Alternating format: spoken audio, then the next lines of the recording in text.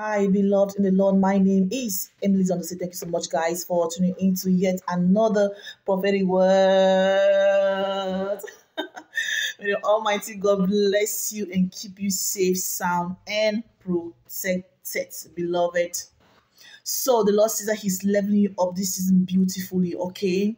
Lord, we thank you, oh God, for you are awesome, you are great, you're mighty. Lord, we thank you for beautifying us and granting us the crown of glory. We give you praise. Oh, hallelujah. So, Lord, the Lord says at this moment, He steps into your life, okay, to level you up. What does this mean to level you up? It means to beautify you, okay? It means to redirect you. It means to place you at a position where you're able to have a divine knowledge, okay, a divine direction, a divine guidance, a divine understanding of things, and just do things according to His will and purpose in your life, beloved. The Lord is raising you up, building you up, teaching you divine knowledge. All right. The Lord is like, is giving you beauty instead of ashes. It's like kind of redesigning you, okay, repurposing you, refocusing you. Okay, that's what it means by the Lord leveling you up in beautifully. So because His ways are not your ways and His thoughts are not your thoughts. Beloved, our God is different. You might have had your own ways of doing things, but the Lord is saying this moment that He's stepping right in right now to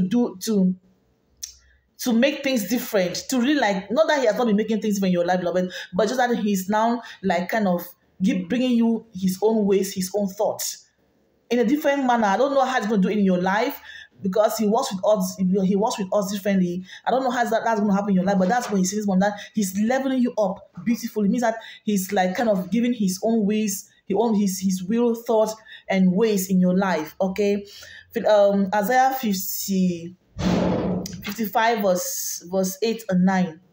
For my thoughts are not your thoughts, nor are your ways my ways, declares the Lord. For as the heavens are higher than the earth, so are my ways higher than your ways, and my thought higher than your thoughts. Beloved, you have your own ways. Not that they are bad, but His are higher. His are higher. Imagine the Lord coming in to say, "Look, I want to raise you up. I want to level you up."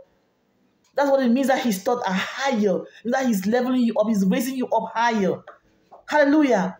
With all endowments, with all substances, with all glory. Hallelujah. It's going to be poured upon you this season, beloved. Lord is leveling you up with His higher thoughts, with His higher grace, with His higher ways, with higher wisdom, higher knowledge, higher understanding, higher purpose.